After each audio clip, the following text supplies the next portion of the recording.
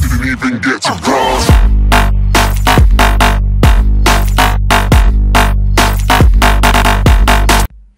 Hey YouTube, Beaten Off with Chilly Head, and welcome to part 2 of my journey into modular synthesis. Thank you very much for joining me on this journey.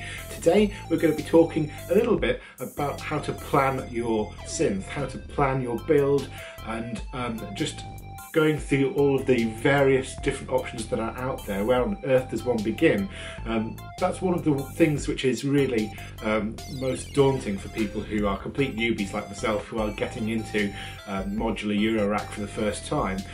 There are so many things out there, so many entirely different directions where you could take your build. How on earth do you get started? Well, I was completely unsure of this for a very long time, and it took me really ages to discover exactly what I wanted to do with my synth. And to do that, I used a lot of different resources which are available to everyone out there. And so I'm just going to signpost you to a few of those right now, which I really do feel will help anyone who's starting to plan a Eurorack synth for the first time. Check out a couple of websites first of all. I've seen lots of different people signposting everyone to a site called Modular Grid, and for a long time I was skeptical. I didn't really know how it was going to help me, and I kind of thought to myself, oh, I can't be bothered to check out signing up to a website or anything like that. How on earth is that going to help me? But I was completely wrong. It really does help. I'm not plugging this site, I'm not sponsored by them by any stretch of the imagination, but I do want to tell you guys that it really did help me. What Modular Grid allows you to do is it allows you to set up an electronic copy of the rack that you'll be using. So if you have, for example, a 6U 84 HP rack, then it gives you an electronic blank rack, empty rack for you to fill with modules. And Modular Grid contains this massive database of pretty much every Eurorack module that you could possibly think of or imagine. So what it allows you to do is it allows you to move these modules into the empty rack, and it calculates how much space you've taken up, how much power you're using up, all of that kind of stuff. And if you want to use it just as a resource for investigating different modules, it's really useful for that too, because not only does it have this list of the different modules available, but it has usually, in most cases, quite a lengthy and detailed description of what each module does and how it works. It has a sort of a ranking system of how popular each module is and how many racks it appears in and how many people are using them, which is also really good, because usually if a lot of people are using specific modules, then that tends to mean that they're probably quite good modules and quite useful and quite quality. So it's a really useful website to check out. And another one that's really useful is Modular, where you can get sort of opinions on things and share things in a forum, as also you can on Modular Grid. That also contains a forum systems where you can, sort of share your hypothetical rack with everyone, and you can get asked for feedback. And I've had some really good feedback from Modular Grid, I must say. People looking at my rack and giving me pointers about, well, maybe you could swap this one for something else, and maybe this one isn't quite the best idea for a startup, maybe you could use this module instead. So it's really given me lots of things to think about, and I've definitely changed my intended rack from where it began to where it now sits. That's definitely a website which I really do think you should check out, that and Modular as well. Also, YouTube. YouTube is a great resource for hints and tips about getting into Eurorack. And I'm just going to give you guys a few shout outs of some YouTube channels that I really feel, particularly for the newbies, but also for people who are quite experienced with Eurorack. You'll really find these channels quite informative and entertaining as well. First up, we've got a channel called the Tuesday Night Machines. Particularly for the newbies out there, this channel is really fantastic, because not only do they have some really great Eurorack jams, but they do have this series of videos there which takes you through the basics of Eurorack synths. And I have watched some of those videos multiple times to try and get my head around what specific modules do, what I'm going to be needing, all that kind of thing. So they've got a series on there that really does take you through you know, the basics of setting up a system and what different kind of modules do, so it's really worth checking out. The Tuesday Night Machines. Another one that you'll want to check out is Div Kid Music, all one word, Div Kid Music.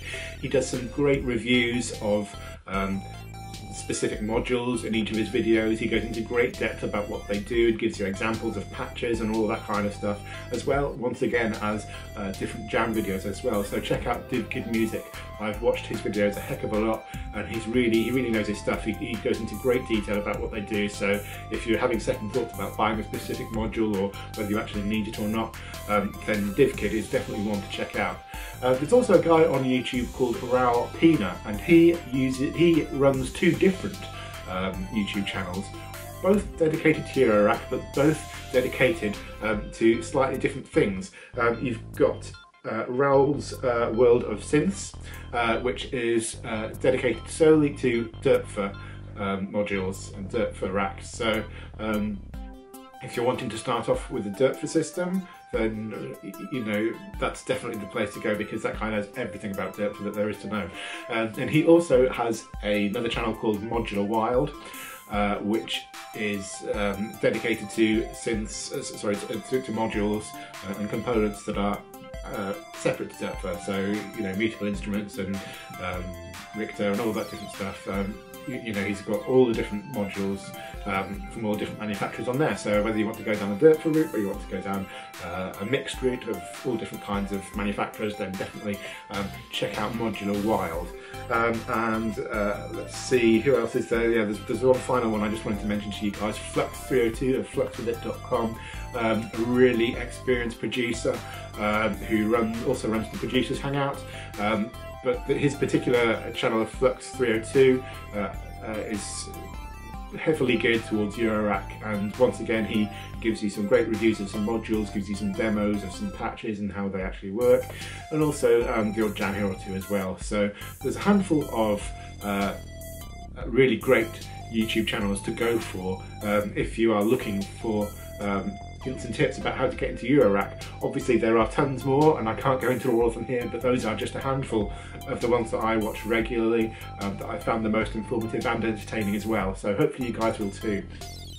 But aside from the different resources you can find to use, I think it's really important to think heavily about the direction that you want to take your rack in. I think first of all, when you're buying your case or making your own case, if that's the direction that you go down, it's important to make your case bigger than you would initially think.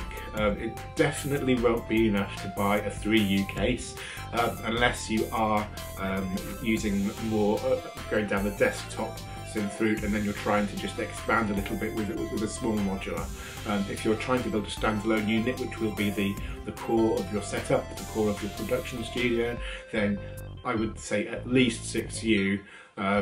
Definitely you'll find, I think, that regardless of how big your case is, you'll probably end up buying more. You'll probably end up expanding, you know, going to 9U and possibly higher. So think about expandability, and I would definitely recommend at least 6U if you are starting out. Also think about the direction of the sound you want to go in. Initially, the kind of sound I was thinking I would probably go for was a kind of a experimental drone based kind of noise sort of synth, and that's kind of morphing slightly as I sort of plan my module and start to buy things. You know, it is evolving, it's certainly evolving, but definitely having a fixed direction of where you want to go is definitely a really good idea. You know, for example, do you want to go for a percussion rack? You know, because if you're going to do that, you're going to need lots of triggers. There's lots of really great percussion modules out there now. But maybe if you're just starting out, if you wanted to get a mixture of percussion and, you know, other kind of synth voices, then, you know, you might struggle to fit everything into a 6U case to do it effectively, you know. So do you want to go down the effects route? Do you want to go down the more experimental route? Do you want to create more traditional or sort of classic synth sounds? it's a really good idea to know what kind of direction and what kind of sound you want to go down, what kind of route you want to go down, so that you can make the best use of the space you have and not just fill it with random modules, because if you try and do that, you'll probably end up with a bit of a mess of things that probably don't quite work so well together. So like I say, planning ahead is really worthwhile, and check out some Eurorack artists. You know, check out people like, for example, Richard Devine, who's very popular at the moment. Check out what they do. He's got a great couple of videos on YouTube where he talks about the setup that he uses for live rigs. Look at other people like Surgeon, for example, who combines Eurorack with more traditional sort of desktop synths like the Electron gear that's out and really popular at the moment. You know, so check out artists, see what they're doing, see what kind of direction they're going down, see what kind of modules they're using, and evolve your own ideas from that. So, like I say, one of the things that is the most daunting about getting into Eurorack is the sheer choice, the sheer volume of different modules and capabilities of different components that are out there. So, you know, there are so many different directions to go down that you really do need to plan what you want to do, what you want to get out of your system. So, you know, even going beyond that, you can go into the more specifics of, you know, do you want to start by even building your own case? You know, plenty of people do that these days. It's a perfectly legitimate way of doing it. You know, and you can, you know, tailor it to your own needs. You know, you can make it as big or as small as you want, and you know, possibly cut down on some of the costs as well. You know, some of these pre-built cases can be quite expensive, you know, depending on how big and what kind of quality you go for.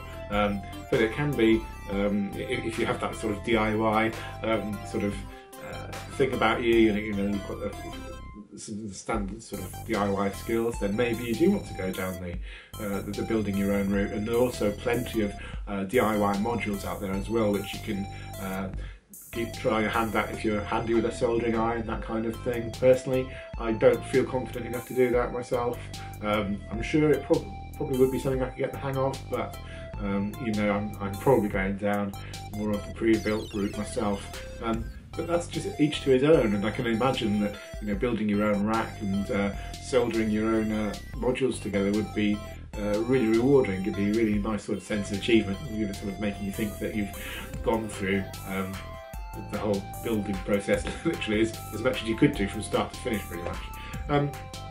So as I say, there are loads of different things you can do with Eurorack, which is one of the most daunting, but also one of the most appealing things about it. And now I've started on my journey into Eurorack, I really couldn't imagine doing much else, to be honest. It's the most exciting part of production that I've stumbled across so far. The most exciting part of electronic music and electronica, and certainly building my rack is going to be absolutely fantastic fun, and I can't wait to share it all with you further. So thank you once again for watching. This has been my little hints and tips guide to planning your Eurorack and taking it in a specific direction, and I hope you found it useful. Next time I'll be joining you hopefully next week when I'll be talking about actually starting my build and getting my first case, which is really exciting. Can't wait to try that, guys. So I'll be bringing you my case next time, and I'll see you all soon once again on Music Monday. Catch you later.